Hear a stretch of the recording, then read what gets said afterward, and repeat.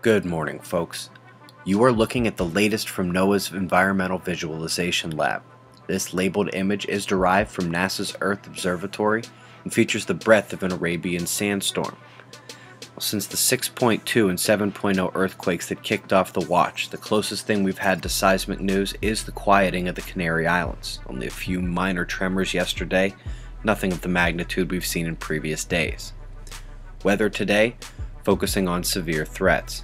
Imelda in the Indian Ocean is expected to break dead south towards Antarctica. Let's hope she does that soon.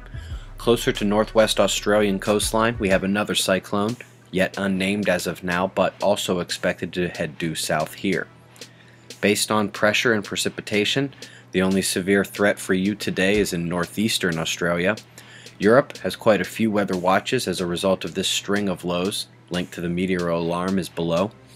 Left, you see the leading edge of the precipitation, which promises a white April for parts of the U.S. The moisture is driven by a powerful counterclockwise driving low in the central states. The convergence is strengthened by a clockwise spinning high just north of that. Those opposing wind drives collide in the center, and I gotta think tonight's watch zone is bigger than that yellow area we just showed earlier. The U.S. wind map updates hourly, so check it after lunchtime along with your local warnings, as tornadoes are expected tonight.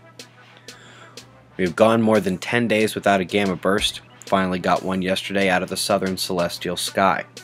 Flaring is holding in the low C range, and despite the lack of Earth-facing activity for months, and of course never hoping to see a Mega X flare, I am very hopeful to get more M flares with this many sunspots peppering the disk. Now, although CMEs from departing spots will miss Earth, let's see if we can't get some of that flare energy as another spot leaves the Earth kicking and screaming after acting like a lady the entire time she faced us. The big spot up top in the middle appears magnetically separated, but if you look in the center you see some mixing starting at the southern portion. Just to the left of that, or the east on the sun, we have a discombobulated magnetic mess that is also holding his tongue for the moment, probably worth keeping an eye on the new guys as well. The umbral fields appear to strengthen in an Earth-facing position. We do have the next set coming in behind, which appears black on the bottom left here.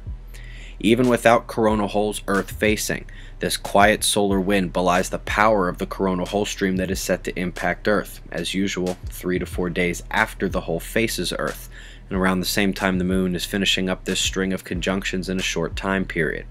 Now that's still two of the factors, still hoping to have a quiet second half of the watch. By the way, ain't she beautiful? Various shots of our star to close out. Eyes open. No fear, it's 5:15 a.m. Eastern Time, and that's the news. Be safe, everyone.